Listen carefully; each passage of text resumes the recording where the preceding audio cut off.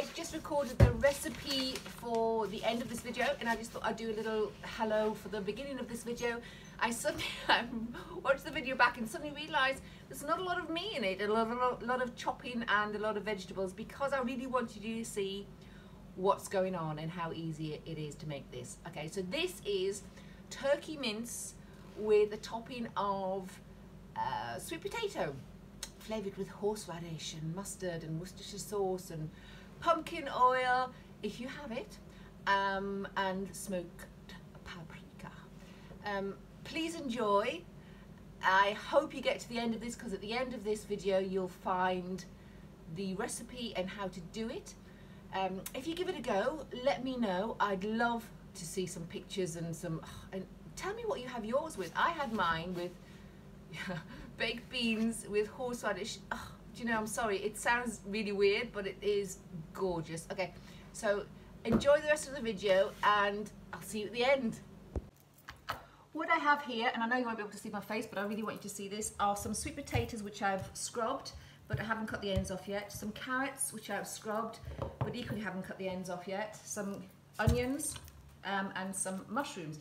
I'm using these mushrooms because I all like saving monies. They were 48p because I got them the day of the date they were supposed to be sold, and they are awesome. So mushrooms, obviously. So what I'm going to do is I'm going to steam these sweet potatoes. First of all, while I'm talking, I'm going to de-edge them. I have sharpened my knife. Can you see this knife? I love this knife so much, but the handle's starting to come off, but I just don't want to get rid of it. So I'm going to ask Mr. G, my lovely husband, if he can somehow make it better. But this knife is just my perfect. It's very sharp and oh, I love it. Anyway, I'm going to cut the ends off, and I have a bowl here just to put all the waste in there. Cut the ends off, and I'm going to chop this up into small pieces, keeping the skin on, as you see, because a lot of nutrition under the skin, and even though I'm going to mash it, I'm not adverse to having little bits of lumpy skin in there. If you don't like that, please take it off. I like it. It's nutritious and it makes me feel more healthy, and if you know me, you know that's never a good thing. So there. So I'm just going to pop those, and actually what I'm popping them into is the top of a steamer. But if you don't have a steaming pot, and I was given one by my wonderful mum, who's no longer with us, but she's such a awesome person.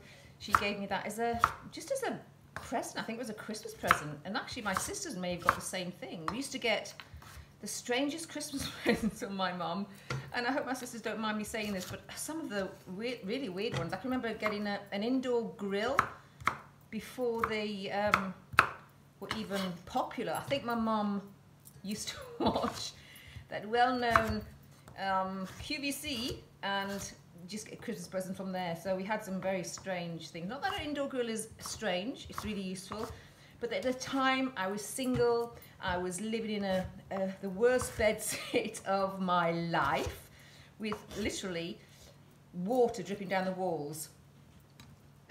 So it was just pretty horrible, and I didn't even have any room for a bed. I used to sleep on the settee with a sheet on every night. Put the sheet on, take the sheet off in the morning.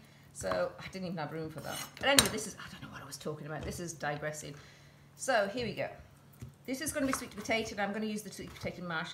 I'm one of those weird people, I guess, and hands up, who doesn't really get off on potatoes. The only potatoes I really like are really crispy roast potatoes that Mr. G makes, because there's more crisp, less potato. So that's what I quite like. But if I go anywhere, I'll order sweet potato fries. I guess I got that from the States, which is really, yeah, it's not unusual now, isn't it? Is it? Yeah. And I also like to dip them in mayonnaise. Oh my God, I eat like a child sometimes. I'm actually quite healthy, but you know, who knows? And I don't like rice. If I go to, not that I don't hate rice, I just don't, it was not something I would order. If I go to a Chinese or Japanese or Cantonese or whatever, I never order rice, I always order noodles. So anyway, I prefer sweet potato. And I'm sure you can find lots of people talking about how healthy it is for you, carbs, slow release, etc. But actually I'm doing it because I like it, and the reason I am steaming is because I want to mash it when the sweet potato is cooked, very soft, but I don't want it to be wet. And for me, sometimes if I boil potatoes, then even when I've drained them, they can be just a little bit too wet for what I want. So I'm actually making a lot of these potatoes. So if I have any excess, I will make them into fritters, which again I will show you. I know this looks weird, but I have actually scrubbed it, so it's not anything other than just the clean skin on there. Don't be scared of vegetables. That sounds really weird. Don't be scared. Don't be scared. You'll find them running down the hall. No. I also find it very. Did you know I get very philosophical when I'm chopping? It's probably not a good idea just watching me chop, because my mind goes to very strange places. But I often hear people go, "Oh, my children don't eat vegetables because so I have to give them crisps every day," and you really don't have to. You know, your kids will eat whatever you eat. And my mum used to say, back me up ladies, my sisters, this is not a restaurant. I'm cooking one meal, and if you don't like it, you go hungry. And we never went hungry. Four daughters, never went hungry. Anyway, I'm going to finish chopping these, and then I'm going to pop them in on top of a pot of water with a lid to steam. And I think I shall start off by letting them steam for 20 minutes, give them a little stir, see what's happening, and then test them with a fork, see if they're very soft. And then if they are cool, I'll take them off the pot of steaming water and let them cool. So that's what I'm going to do now. So just bear with me. I'm just going to turn around because I've already got this on here. It's almost like I planned that. Okay, so now I'm going to do my carrots and onions and mushrooms. Again, chopping the ends off. These have all been washed. It's actually been scrubbed actually. And these are going to go into the turkey mince. Why turkey mince? I have no idea. It was on sale at Aldi. And so I thought, oh, do you know what? Let's just have that. I'm cutting them up quite small because they're going to go into the mince. So I don't want like giant pieces of crunchiness. This is very much a comfort thing, isn't it? You can tell it's, what date is it today? Oh gosh, I think it's October 24th. And it just feels like winter already. I mean, come on guys, let's have some sunshine. But I sort of hibernate when it gets to this time. I can't bear the dark mornings, dark nights, and I'm very much a stay up late person and stay in bed very, very late, which is probably not a good thing when you want to have a career. So maybe I should have been a drag queen. I don't know. That would have been awesome if only I had any talent, uniqueness. Oh gosh. Anyway, so just chopping these up really fine, and then I shall show you about the rest of the chopping, and then I shall get on with it. Maybe I should just shush and not talk, except it's two things. One, impossible for me not to talk. Two, it's really boring when you don't. Okay, so that's that. Onions. Now, if you want to know how to chop different chops, just putting these skins into the bowl that I have this side here. If you looking for lessons on how to chop, I do have a beginner chopping session. I'm not a chef. I don't know quite what that is. I think anybody who can cook can cook. I so admire. I have so many chef crushes on some of the chefs I watch, and oh my gosh, I just want to sit in their house and in their kitchen and watch them for hours and days. But I'm not a chef. I'm just a cook who just happens to like cooking, which is probably good. So I'm going to cut these up. Check out the video. It'll show you how to chop in different ways. I'm going for sort of like a medium chop on these. Don't waste anything. They get that. Oh yeah, every penny counts, right? It's all about pennies and flavour. Maybe that should be my new catchphrase. Pennies and flavour. Never mind the sweet life. Okay, so I'm going to put 2 onions in there. Onions are awesome. I was recently given, oh, that's a big chopper.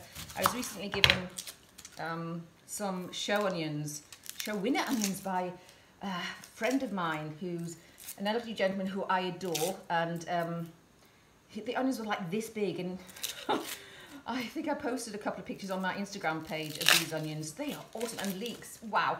And I spent 2 hours chopping these onions up to freeze because they are awfully wonderful to freeze. So if you see any onions in the sale or selling off, or leeks or even carrots or anything, just look up how to freeze them. It is worth it. Because, you know, sometimes these things can actually be really expensive for something that's so basic. You'd wonder why. And I think onions are something that I use. Would I say every recipe?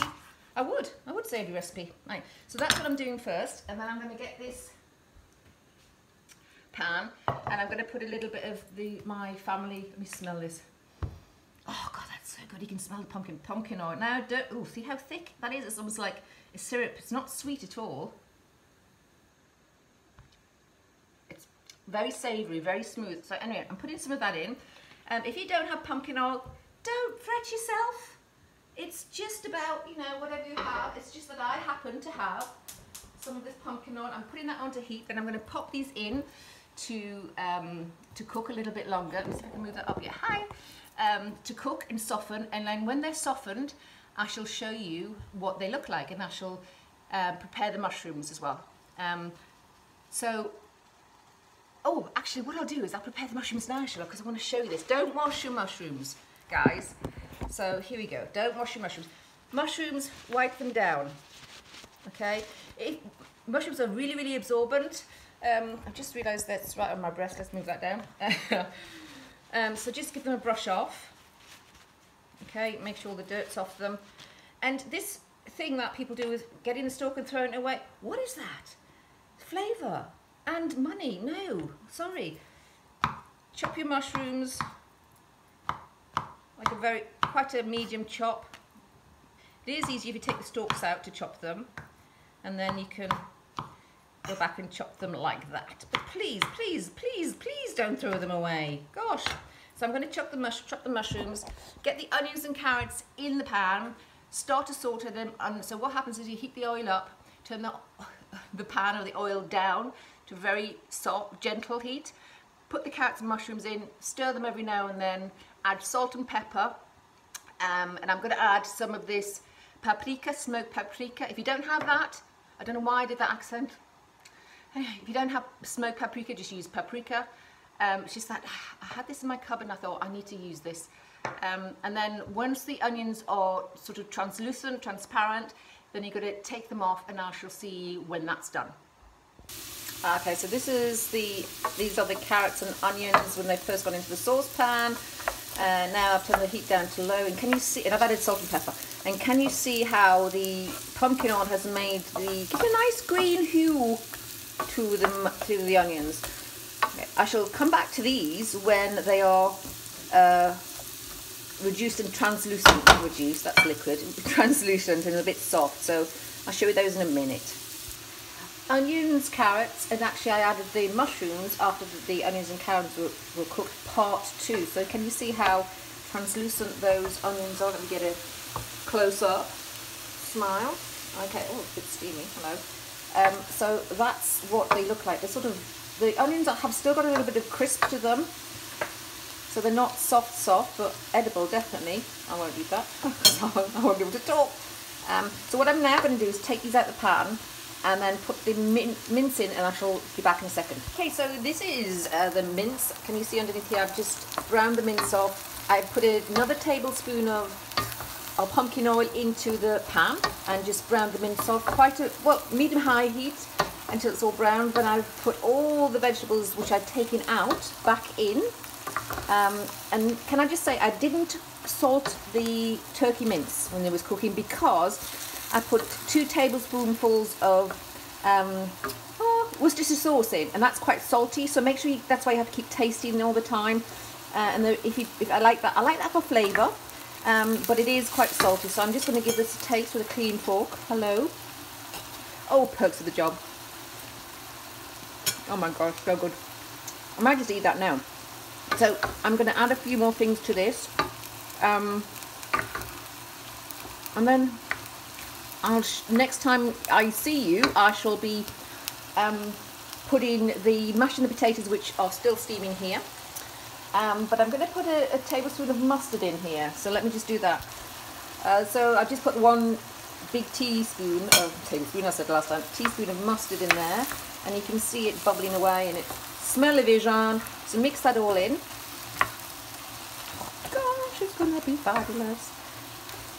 And this is, you can see this is not a gravy thing. I could make this into a gravy thing, but actually I don't want to, because what I will be doing is, it's going to be really safe, I'm going to eat it with some baked beans on the side. Yes, that's who I am. Comfort food in front of a good film with baked beans. So I'm going to let that cook down for another 10 minutes, and then I'm going to, what am I going to do? And then I'm going to take the mash off, and then I am going to mash everything and bring everything out and show you how to put it together. Okay, good, bye. We're at the mashing stage. So I've started mashing because it takes me ages, because I've got a bit of arthritis, but you know. So I've started mashing just with a masher, nothing, just with a masher. So just take as long as it takes to get it to the squidginess or softness that you want, the mash that you want. Like I said, I don't mind having a few lumps in there. That is probably because when I mash, there are always lumps in. When Mr. G mashes, not so much. Okay, so, but I want to show you and add a little bit more flavour to this. So I've got some horseradish, again, Aldi, little, awesome. Let me just adjust this thing here. Oh, I must get something to make me look more professional, seriously. So I have got a spoon, and I'm just going to add a little bit of horseradish to this. Like I said, I got this from Aldi. No, I got this from Lidl. So I'm going to put half a tablespoon in there, and then just get that another mash with the masher. Little bit of pepper. Give it a squidge round, and then I've got to assemble. Oh, so lucky. I love food. You know, I can never be not a foodie. And luckily, my kids are foodies too, which I'm very lucky about. Okay, so I've already put the mince mixture into the container, into the pot. What is it? Lasagna pot? Whatever you have. If you don't have one, make it into 2. It's not a big deal, is it? And I've just pushed it down nice and flat, and then I'm going to ladle these on the top, and without disturbing the mince, the loveliness underneath, I'm going to try and push these down nice and smooth. Now I thought maybe I was making too much sweet potato, but it turns out I'm not.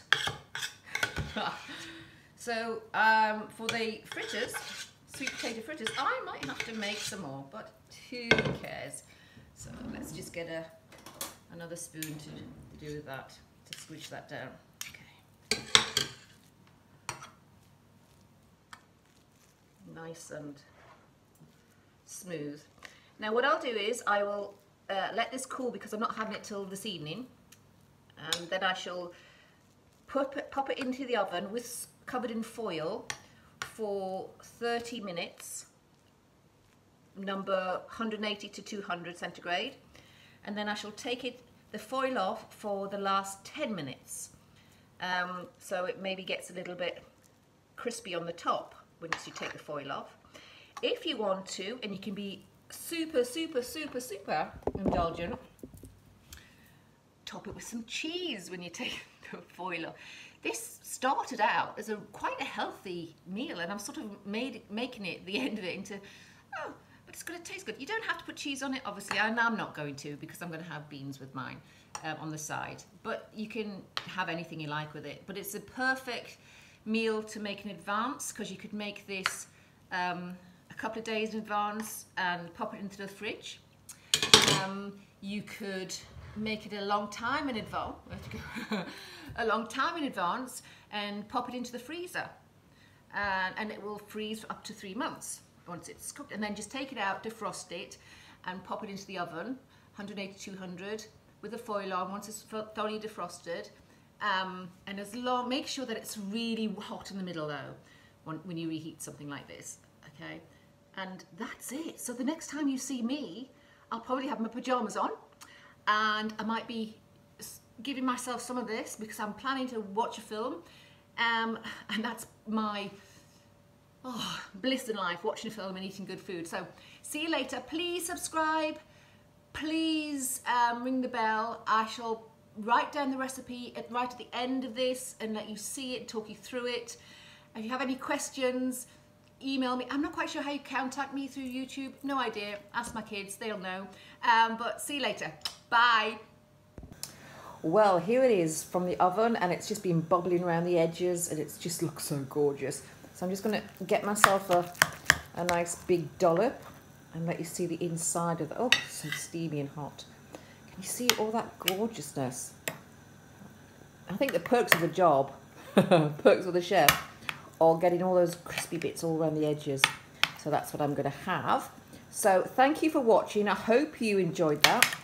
Watch out for the recipe. I've probably said that about 4 times, but see you later.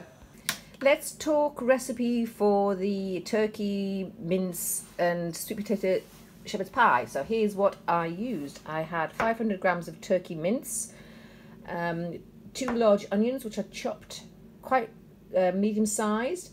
I had 3 medium carrots. If you don't have 3 medium, use 2 large. You've seen the video, you'll know how many to have if you've only got small ones in the cupboard. Don't panic, you know, it's a recipe that you can change and adapt to put lots of things. Mushrooms, I had 1 pack, whatever they are, and I chopped those, including the stalks, please. I had 1 teaspoon of smoked paprika. If you don't have this, don't panic. Substitute it for paprika. Even if you don't have paprika and you have a little bit of other seasoning, pop that in. It's fine. It just changes the flavour profile. Don't worry. 2 tablespoons of Worcestershire sauce. I hope I've spelled that right. This is something that you should have in the cupboard. Well, I think everybody should have in the cupboard anyway, because it adds such a lot of thing. I use that so much in my cooking.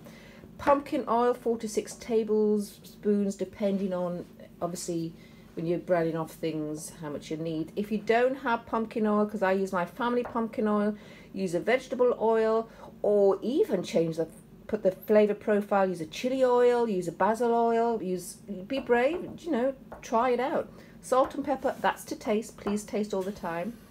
Sweet potatoes, I had, I think, 3 medium, I think they're medium/large, but you'll see how many, and I chopped them up into medium pieces and kept the skin on. That's entirely up to you, and I steamed them so that they wouldn't be too damp when I came to mash them. Horseradish, again, I used 1 heaped teaspoon. Use whatever you have for flavouring. Don't need to put it in, but it's fabulous. And 1 heaped teaspoon of mustard. I use Dijon. Grain mustard is fine. Okay, here you go. I chopped the veg, which I think you saw me. Not a lot of me, a lot of my knife, but hey, that's what I was doing. I wanted you to see what was happening rather than look at my face. I steamed the sweet potatoes. I'm reading this through my phone, which is really odd, so I'll look at the paper. I steamed the sweet potatoes until they were soft. They took longer than I always think sweet potatoes take. They took about 30 minutes. So have them, you know, prepare them in advance. It doesn't matter if you steam them and leave them to go cold and then mash them. It's absolutely fine. It's just that I was doing it in one large thing. Sauté the veg until they're soft and the onions are transparent and the carrots should still have a little crunch. Then add the mushrooms, because the mushrooms take less time to cook.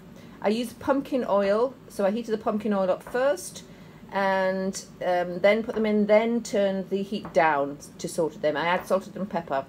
And then once they were all soft and translucent, I removed them from the pan, just put them in a bowl or something.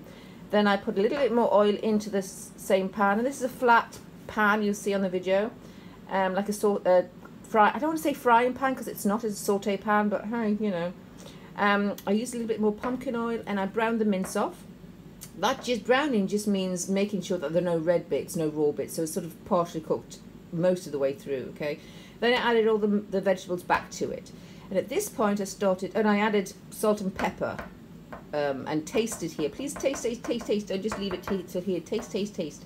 Obviously not raw stuff, but, you know, when it's being browned off, that's probably okay. I added the paprika and the mustard to taste, and the Worcestershire sauce. I didn't add any more salt at this point because Worcestershire sauce is quite salty, so it's up to you, okay? Then once that was all added and everything, I left that to saute at a very low heat for about 10/15 minutes. It's entirely up to you. It won't overcook, which is really good. Then away from all this bit, once the sweet potatoes were cooked, I mashed them as fine or as not as you want. I added the horseradish. Oh, and I also, I haven't put on this thing, have I? I added, I added the mustard to the mince. I'm so sorry, guys. I haven't written that down. I added the horseradish, and then I started to assemble. Okay, and you saw how I assemble it. So just pop it down into the container, and then put the sweet potato on the top. I heated the oven to about 200 centigrade, and I cooked the whole thing covered in foil for 30 minutes. And then I took the foil off and gave it an extra 10 minutes, and it was delicious. And like I said, I had mine with baked beans with horseradish in the baked beans. Give it a go. Okay, thanks for sticking this far. Bye, enjoy your day.